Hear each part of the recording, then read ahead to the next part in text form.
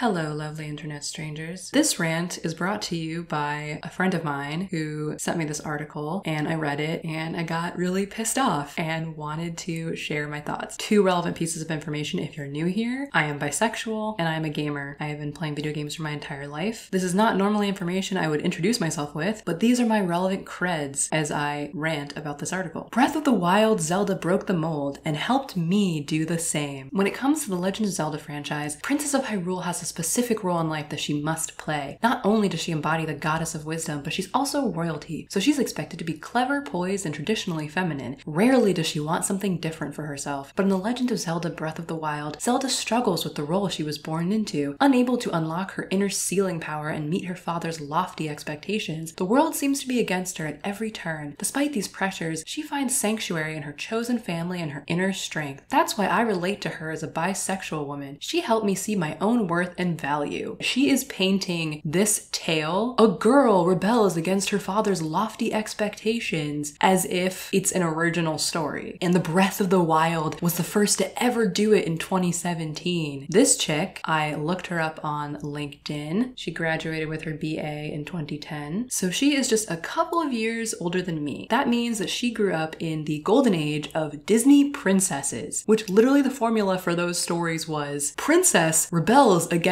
father's lofty expectations. She's not making some claim that this is the first time this has ever happened in video games. She seems to be claiming that this is the first time that she's seen this kind of story because it finally helped her accept her bisexuality. Let's continue. In the old games, Zelda was more like your stereotypical princess. Usually you'd find her dressed to the nines inside a Hyrule castle or trapped in some dungeon. In Breath of the Wild, Zelda's often outside in the fields, nerding out about a frog or a rare flower. As someone who loves to talk incessantly about some mind-boggling video game or thought-provoking book, I totally get it. I love sharing my passions with close friends and the world at large. Whether she's learning about the local flora and fauna or the ancient guardians, knowledge is the thing that drives her and fills her with purpose. The more excited she gets about a new discovery, the faster she talks, but Zelda doesn't always feel comfortable expressing her authentic self. Okay, so she said this is about being bisexual. She said, that's why I relate to her as a bisexual woman. She helped me see my own worth and value. So what the fuck does nerding out about a frog or a rare flower or talking incessantly have to do with being bisexual? I would assume what she's trying to hone in on is that Zelda doesn't always feel comfortable expressing her authentic self, and neither did this chick being bisexual. Let's continue. Breath of the Wild includes a heartbreaking cutscene in which the King of Hyrule confronts and berates his daughter. He digs into her about what the gossip mongers say about her, how she's wasting her time studying the Guardians, and so on. In her father's eyes, her true identity matters little. According to him, she has a part to play, and she's absolutely rubbish at it. As Zelda balls her hands into fists out of frustration, it's like a scene taken from my own life. Her anger is almost palpable. It's something I can deeply relate to. There's nothing more disheartening than being chastised for not meeting expectations or not fulfilling a role someone else wants you to play, especially if it's coming from a loved one. Okay, so you can relate to the experience of someone you love having expectations for you that you fail to live up to. That's not an experience that is in any way limited to being bisexual or gay or anything else. How about your parents expect you to have children and you don't want to, or you can't find someone to have children with? Your parents expect you to take over the family business and you don't want to, or they expect you to go into insert career here. She's not making an argument at this point in the article that it's about the fact that it's a girl in the story. She's literally just talking about the fact that this character is going against the grain of her loved one's expectations and she can relate to that experience. There are literally thousands of stories throughout all of literature going back to the beginning about that archetypal story. And as I noted from her LinkedIn profile, the woman is an English major. She should know that. She also got a master's in children's literature, so she should definitely know that. Let's continue. Like Zelda, I was expected to be someone I'm not. When I was a kid, I loved video games because they expanded my imagination and quieted my anxious mind. However, they were deemed boy things and dismissed by my peers and family. In my early 20s, I was forced to come out of the closet during a car ride. My relatives told me that I needed to go to church because I was dating a woman, as if divine intervention would somehow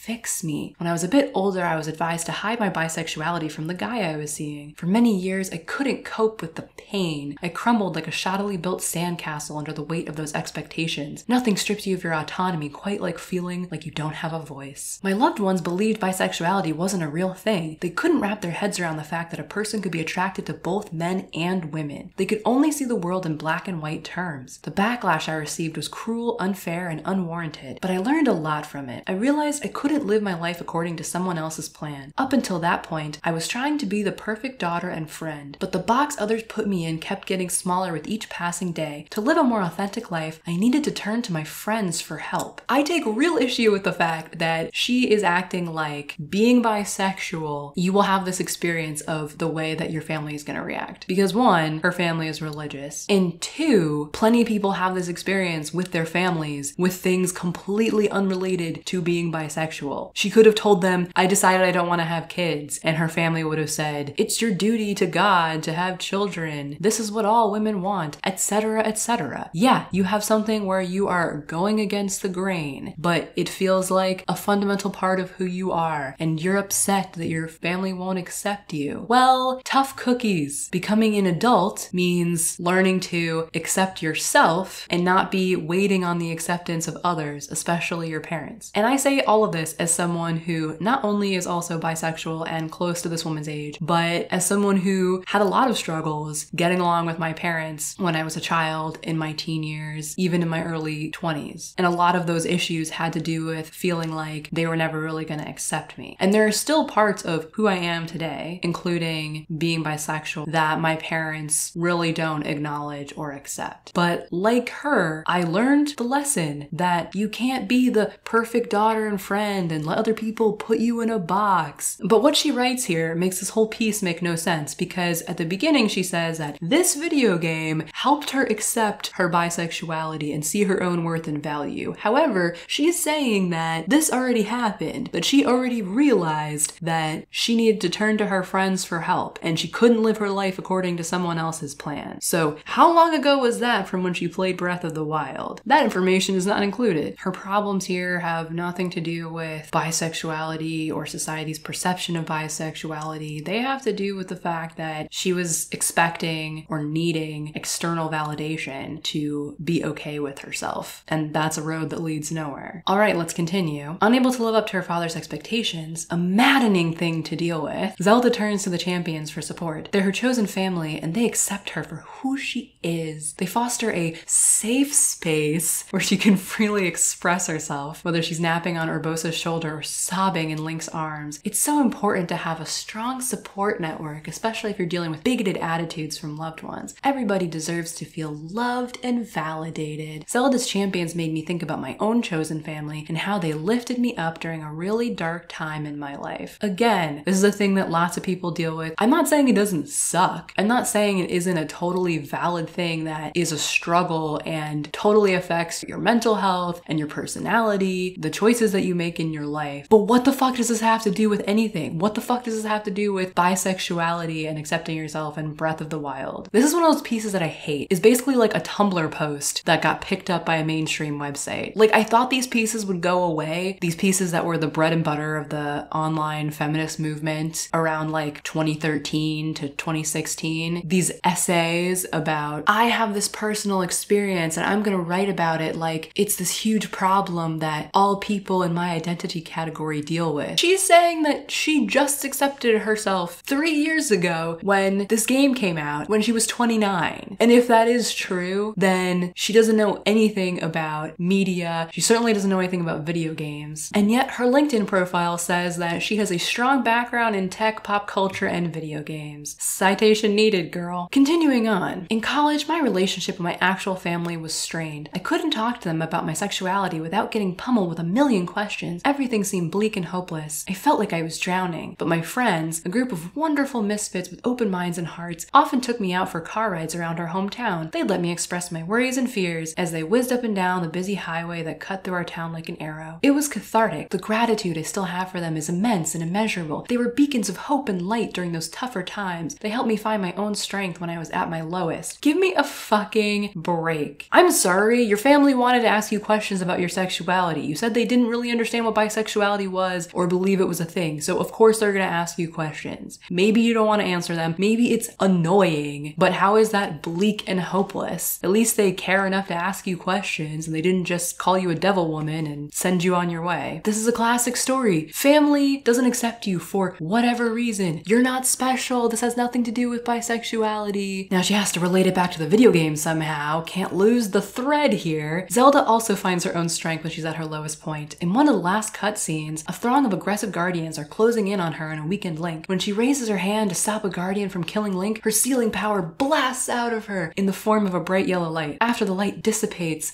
a pair of Sheikah guards approach her and Link. The power in Zelda's voice is undeniable as she gives the guards clear instructions to rush an incapacitated Link to the Shrine of Resurrection. Despite everything she went through, she carried on. While Link is praised for his physical prowess on the battlefield, I always believed the real hero of Hyrule was Zelda. She took control of her destiny and found her inner voice. So here, I'm gonna have to drop some video game knowledge on people because I don't think this chick knows what the fuck she's talking about. She said, I always believed the real hero of Hyrule was Zelda, meaning from before this game. That's what that would seem to imply. But then she told us earlier in the article, only this iteration of Zelda was like this. All the other Zeldas were just this traditional princess, boring chick, whatever. This is the interesting, cool one who takes control of her destiny and finds her inner voice. And ladies and gentlemen of the audience who know nothing about the Zelda franchise, this is just patently untrue. So I'm taking you back to the first appearance of Zelda, and basically what you need to know is there's this object called the Triforce, which has 3 pieces, 3 triangles. Ganon, this evil guy, is looking for the last piece so he can use this powerful object to plunge the land into darkness. Princess Zelda is part of the bloodline that protects this last piece so the evil guy don't get it. And Zelda is the one that broke up that piece, scattered it throughout the lands to keep it safe from the evil guy. And then she sends out her handmaiden to look for a hero to stop the evil guy. That doesn't sound like boring, just sitting at home, twiddling my thumbs, princess shit to me. Yeah, she gets captured and imprisoned and Link comes to rescue her. He wouldn't even be there trying to save her if she hadn't taken matters into her own hands to have a hero be found in the first place. But the most damning omission from her article is a character in The Legend of Zelda Ocarina of Time, which came out in 1998 when she would have been 10 years old. So I know she played this game the same as I did if she's really a gamer, or at the very least she's fucking familiar with it, because Sheik is a character that you as Link think is a guy who's helping you, but is actually Princess Zelda disguised as a guy helping you. So literally back in 1998, Zelda's traditional princess character who was just boring and didn't do guy things disguised herself as a guy and was being a fucking badass, saving your ass at various points in the game. So that didn't help her come to terms with her bisexuality and see her worth and value as a bisexual person. A girl who wasn't afraid to do whatever it took to help the hero, even doing guy things like dressing like a guy and pretending to be one. To me, that just totally discredits her entire fucking essay. She's just flat out wrong about the character of Zelda as she existed prior to Breath of the Wild. And to mention the Disney princesses again, I didn't mention before, Mulan. Technically she wasn't a princess, but she was the ultimate character from my childhood that couldn't live up to her family's expectations. Literally sings a whole song about how she's not being authentic. When will my reflection show who I am inside? And she cuts off her hair and disguises herself as a boy and goes off to war. That didn't help her accept herself and see her worth and value as a bisexual woman. It wasn't until 2017 when Breath of the Wild came out and there was a nerd girl character, because we've never had any nerd girl characters in fucking anything ever. That's some totally new thing in this game. Like, this is not new shit. I think the thing that I most hone in on in this article is that, from what I can tell, she's not talking about being bisexual. The things that she mostly mentions have to do with not conforming, but there are plenty of bisexual women who look traditionally feminine, who have traditionally feminine interests. And what the fuck does being a nerd have to do with being bisexual or being non-traditional for women? It's not traditional for men to be nerds either. See all the stories about nerd guys getting getting their asses kicked and stuffed in trash cans. They weren't cool either. They weren't accepted as being stereotypical guys. I totally relate to the experience of being told that, you know, you have mostly male interests, which she cites video games. I, however, was told that I actually was like a guy, that my personality was like a guy. Everything that she's talking about her behavior is very stereotypically female. Nothing about this has to do with bisexuality specifically. A better and more accurate article to write would have been something to the effect of Zelda as portrayed in Breath of the Wild is a great example of that classic story of a character who fails to live up to their parents' expectations and finds their chosen family. As someone who struggled with those things earlier in my life, it's always nice to see these kinds of archetypal stories, and I'm really glad that the young people struggling with similar things that I did will have a recent fictional example to look at, because maybe their parents aren't going to be guiding them through the history of literature and games, etc. I wouldn't really have a problem with that. I wouldn't necessarily resonate with it, but I wouldn't really have a problem with it. Instead, she wrote this article that's like, I'm bisexual, and also I was a nerd, and I struggled to feel like people accepted me. And somehow, despite having a strong background in video games and pop culture, I never came across a fictional story that would help me accept myself as a bisexual woman until now. Okay, let's just finish the last two paragraphs of this very stupid article. I found my voice too. When I came out to my husband in my 30s, I was petrified. I had actually written myself a script because I was worried I'd freeze up and choke on my own words. Although he's one of the kindest and most open-minded people I know, I was still afraid he'd reject me. My anxiety likely stemmed from those earlier traumatic experiences. Fortunately, he was totally fine with it. He was just sad that I had missed Pride Month by a few weeks as he wanted to celebrate it with me. He's a great life partner, and I'm so lucky to have him in my corner. It took me a long time to get to this point in life, but I'm so glad I did. This chick is clearly struggling with mental health issues, and I say that as someone who struggles with mental health issues. She clearly has serious insecurities and social anxiety because despite being married to one of the kindest and most open-minded people she knows, she was still afraid that he would reject her. Because I have not played Breath of the Wild, I thought it was gonna be like, oh, they revealed her to be bisexual. Instead I get another one of these bullshit articles that's like, oh man, I never found a story like this before, even though look at the whole canon of literature and video games and movies and everything going back forever. I don't know, I missed all of it. But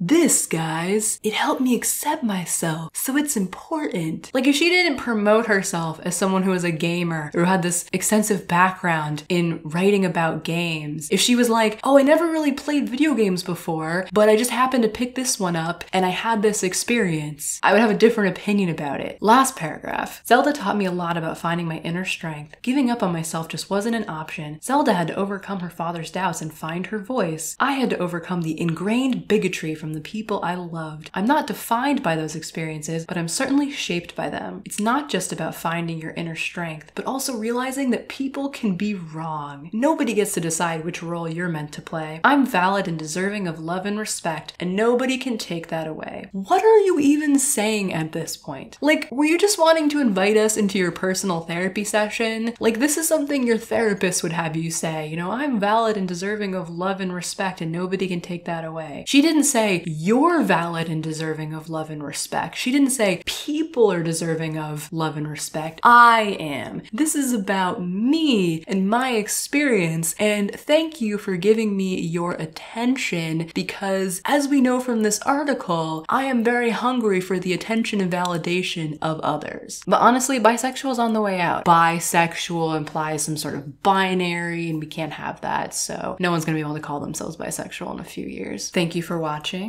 I hope you enjoyed my rambly rant. If you like this video, please give it a like. If you'd like to see more, please subscribe, and I hope to have more content for you very soon.